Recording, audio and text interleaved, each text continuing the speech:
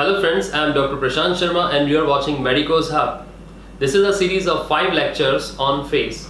In first lecture, arterial supply will be discussed. In second lecture, venous supply of face will be there.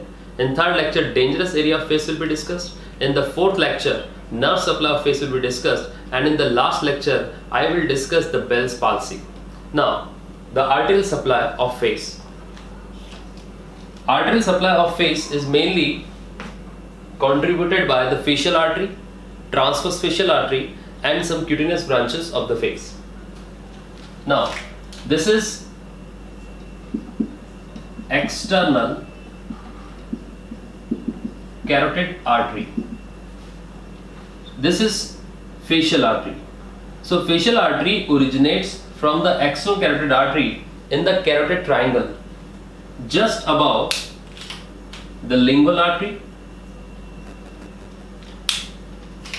This is lingual artery, and also it is just above the tip of the greater cornua of the hyoid bone. Thereafter it is covered over by the ramus of the mandible, and it turns around the base of the mandible by piercing the masseter, and it enters the facial part. Here it is also known as Anesthetics Artery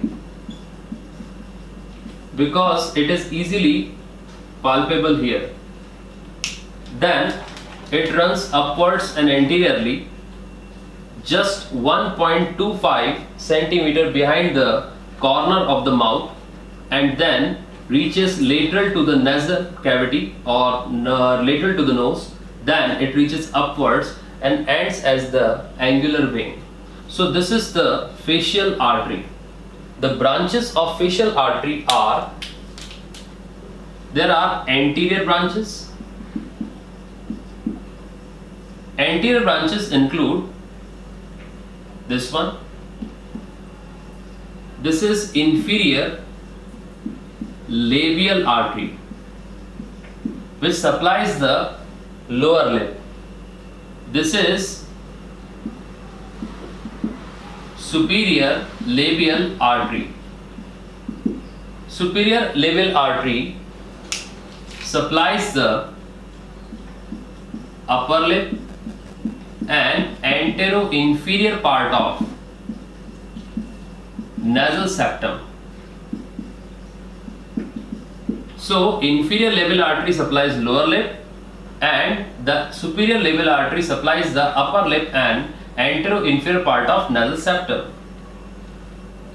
Then it ascends upwards and it is termed as angular artery. Angular artery is basically the terminal part of the facial artery which anastomoses with the dorsal nasal branch or dorsal nasal artery of the ophthalmic artery.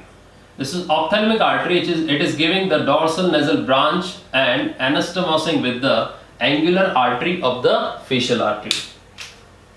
Many posterior branches are also given by the facial artery, but these are small and unnamed. One additional branch is also there, that is lateral nasal. This is the lateral nasal.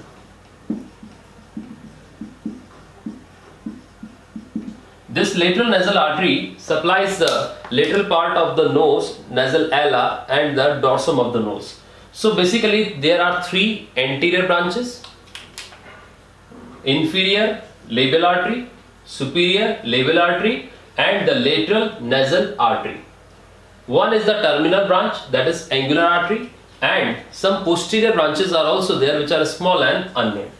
So these are the branches of facial artery.